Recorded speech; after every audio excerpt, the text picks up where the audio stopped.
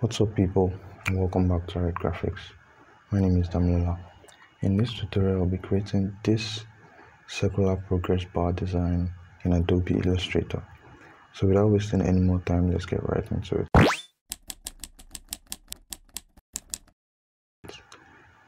So right here I have my artboard, and the first thing I want to do is bring in my background. So I'm going to draw a rectangle like so, and I'm going to change this to fill. So I'm going to sample this color using I on my keyboard. Okay, now I'm going to lock it in place with Ctrl 2. So the next thing I want to do is draw an ellipse. Come right here, click on the ellipse tool, and hold shift to draw an ellipse like so. So I'm going to change the color to white, and then I'm going to switch it to stroke and open the stroke panel and increase the stroke to something like, say, 60, like so. So the next thing I want to do is copy this alt, click and drag to copy. So I'm going to have to cut some part of this ellipse right here. So I'm going to bring up my slice tool using C on the keyboard, or you come right here. I'm going to click this point to cut it off. So right now I can delete or remove this part of the ellipse. So I'm going to click on this and then go to my stroke panel and change the cap to round cap. Okay, like so. And I'm going to bring them back together. But first I want to change this color to, let's say,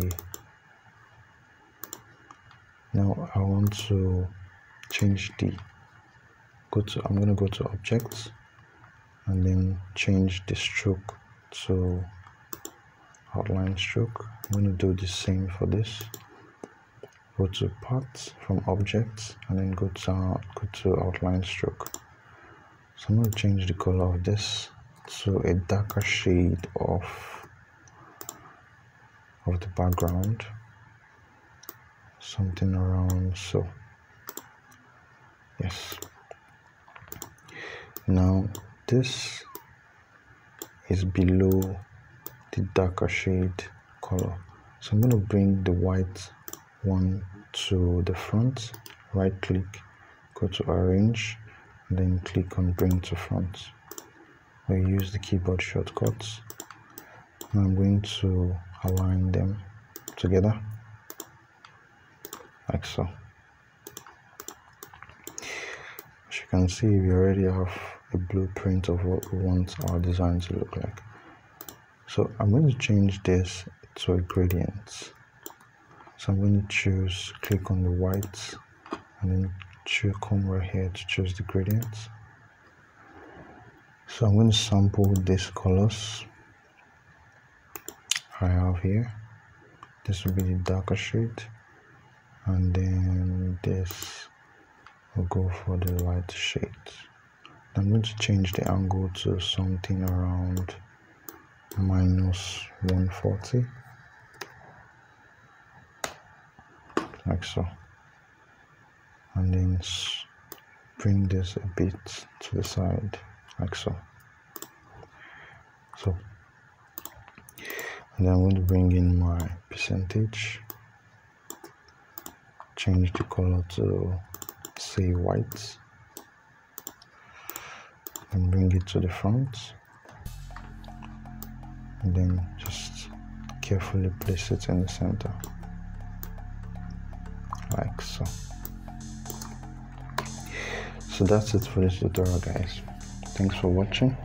If you're new here, please make sure to subscribe and drop a like. I'll see you in the next video.